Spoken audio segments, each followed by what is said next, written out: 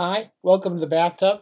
This is Scott Bradfield, and today we're going to talk fairly briefly about one of the writers we're sort of clocking. I thought there was a few writers I kind of wanted to just read or maybe reread throughout their careers as long as if I live long enough. And one of the writers I've often enjoyed, we've talked about already, is John Barth. He's known as a fabulist, as metafictionalist. There's lots of things he's called, most of which don't help us, but this is his first or second novel. I always get him confused. He wrote two novels when he was a very young man, his early 20s.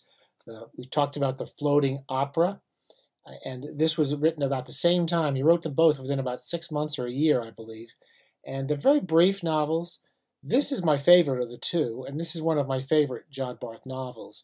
It's the closest to a realistic novel by Barth, and despite the fact there's certain things about it that bother me, I've reread this book many times, and I've always had a good time with it. It's a disturbing book, but it's also a very funny book, and it's a very well-written, clear, sharp book. It's also a great book to read to sort of see where he starts to go with his career after this and the types of books he writes.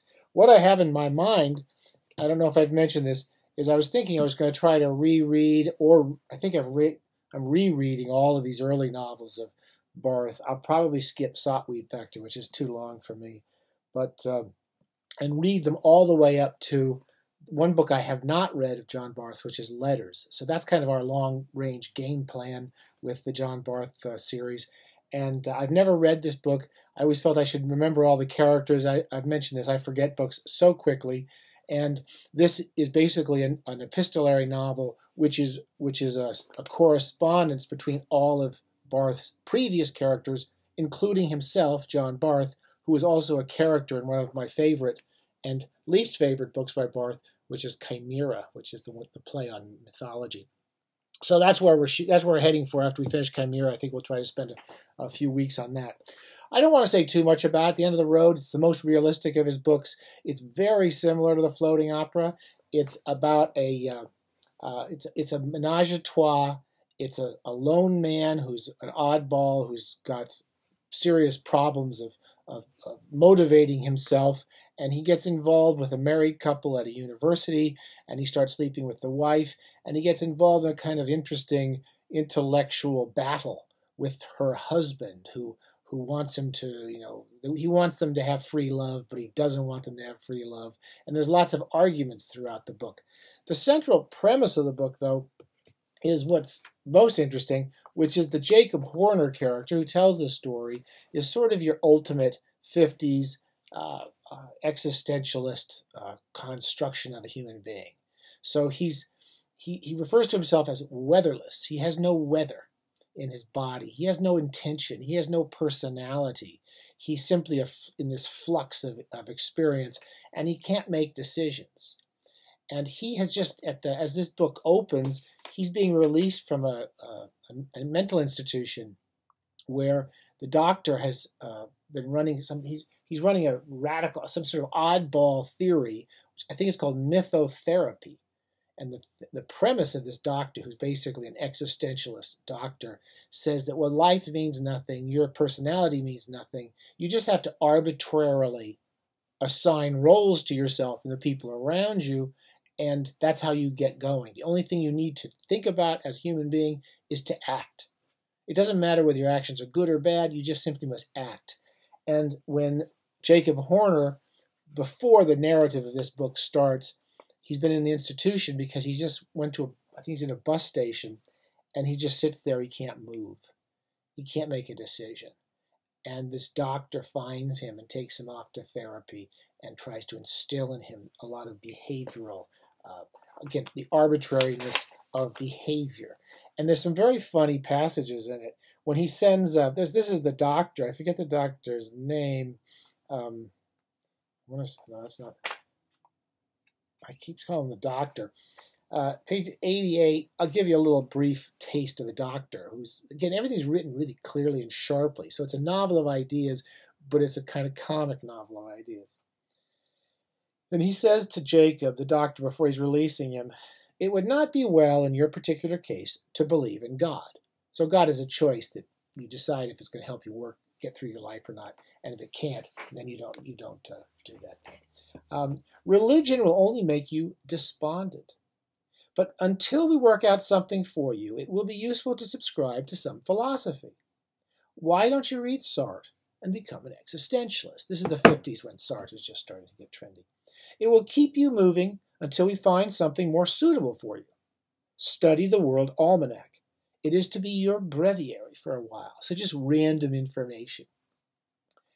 Take a day job, preferably factory work, but not so simple that you're able to think coherently while working. Get a job where you don't have to think.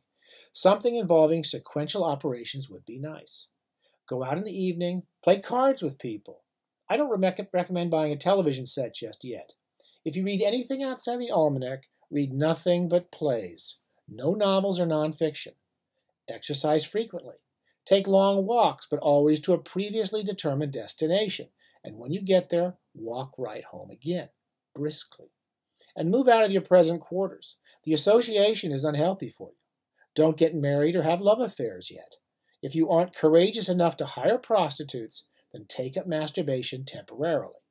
Above all, act impulsively. Don't let yourself get stuck between alternatives or you're lost. You're not that strong. If the alternatives are side by side, choose the one on the left. If they're consecutive in time, choose the earlier one. If neither of these applies, choose the alternative whose name begins with the earlier letter of the alphabet. These are the principles of sinistrality, antecedence, and alphabetical priority. There are others, and they're arbitrary but useful. Goodbye. And that's how he sends Jacob off into the world. So basically, to come up with some arbitrary way of dealing with any sort of situation you're in, you choose the left or you choose the alphabetical earlier item. As he goes off, he gets involved with this married couple, which is the one thing the doctor says not to do, and becomes part of this kind of battle of wills with this other husband, with the husband.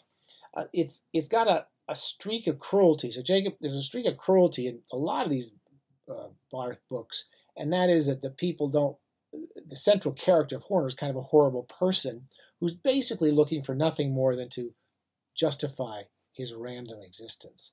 And his cruelty, particularly towards women, between the cruelty of he behaves towards the woman, whose name I forget, and the husband's behavior towards Rennie, the girl, is terribly treated, and kind of gets in between this battle, this kind of, not intellectual, a battle of ideas between the husband and Horner.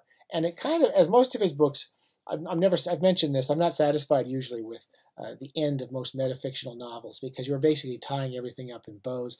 This is a little more of a nasty ending, and it's also a nastier book. It's more rooted in the world than anything else, I think, that Barth wrote, and he leaves it quite behind. What he doesn't leave behind is this notion of mythotherapy, that we simply choose stories and we choose what to do with those stories. So that's where he goes after that. He really basically takes that idea of creating our stories and taking mythological constructions and mythological archetypes and putting them into nice, interesting patterns until we get to this hugely complex pattern, which I've avoided until now, letters, and he does a couple of others, Tidewater Tales, which I have also not read. So that's where we're heading towards, and we'll see him. Probably the next one we'll do will be I think a really interesting book, Chimera, which is a set of novellas and stories. And who's telling the story becomes more and more complex as you move through the book. You remember in Giles Goatboy, the who's telling the story of this massive mythical narrative is always the central game of the book. We know who's telling the story here. Jacob Horner, kind of an unpleasant man who sort of disappears into nothingness at the end of the book. I don't think that gives away too much. All right, so just a brief one today, and we're going to gear up to read, hopefully in the next few months, we'll do Chimera, and then get down to a real kind of monumental, but I would imagine quite entertaining letters. Okay, bye.